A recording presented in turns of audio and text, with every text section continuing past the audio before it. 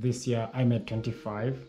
I just finished my bachelor's degree in accounting and finance, but due to the pandemic and the never-ending lockdowns, I have not been able to graduate. Starting a YouTube channel in the middle of the pandemic is not the best career choice I've ever made. But I'm really passionate about making videos and getting people to share their stuff, big stuff and stupid stuff. I just like people to have conversations that fill them up. So to spread this message, I'm online in your eyes and ears, talking about talking. Starting today, I'm going to make a series of videos, which I will call Something to Tell You. The goal is to get people to share more than just highlights that we all put on social media. Sometimes it's deep, hard, and family issues that need verbal processing. Sometimes it's just where we're eating, shopping lately, and what we're watching. I'm gonna be sharing here with you daily, but I really want you to reach out to a friend and you guys exchange your own list of things you want to share.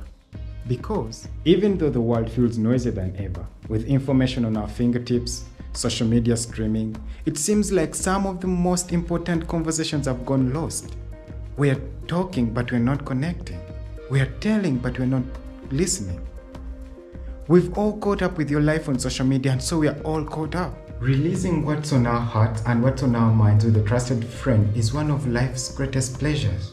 I sincerely believe that holding in our emotions is making us sick.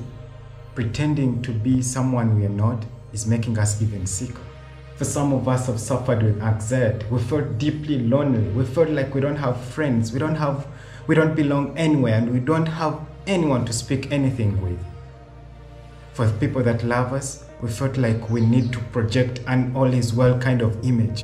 Starting this vlog is what I think will help me and will help you take this step forward to share myself and for you to share yourself with other people. Opening my eyes to see and letting myself to be seen is a catalyst to get my life from one stage to another. And you know what's important about talking? Listening. I am a talker. I've always been a talker, and here I am with something to tell you.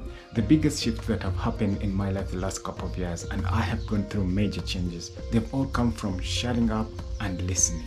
My know-it-all did not or does not serve anyone in my life. When I finally started to listen to the voices that I trust, including my deep inner voice that I had put on mute, a lot of things started to open up. There were friends where there'd been loneliness. I quit certain behaviors and projects and relationships that had not been working, but I had held on to. My heart, my eyes, and my mind opened up to points of view that I had shut down hard. This opening, being a student instead of a teacher, all comes back to listening, and this is very important.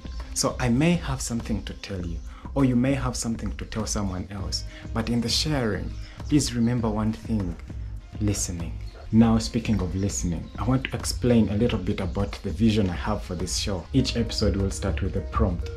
You will be encouraged to take each prompt and answer it on social media, or text it to a friend, or use it as a journaling topic. Sometimes, like right now, it will just be me talking.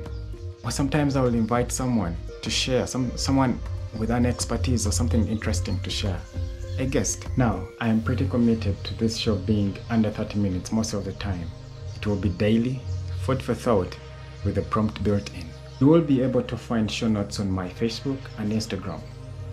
I would love it if you subscribe to my channel so that you don't get to miss anything. Lastly, of the things I have to tell you today, this is an experiment. Maybe I'll have nothing to tell you.